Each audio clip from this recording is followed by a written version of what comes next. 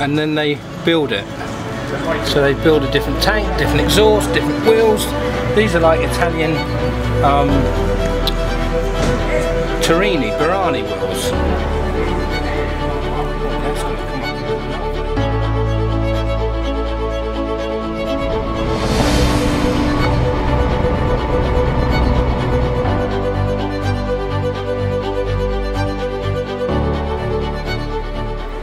I've known Joe Macari for a while. I attended Joe Macari's launch of the Best of Italy, so we've got to go.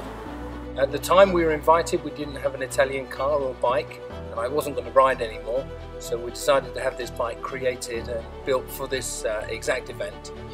Moto Guzi celebrated 95 years anniversary last weekend, so we attended that first and then came over. The road conditions are very bumpy, they're very windy. I suspect there'll be some close near misses from some people being a bit too bravado and a bit too fueled on testosterone, but I hope everyone has a really great time. The camaraderie and the vehicles, the cars, the bikes are fantastic.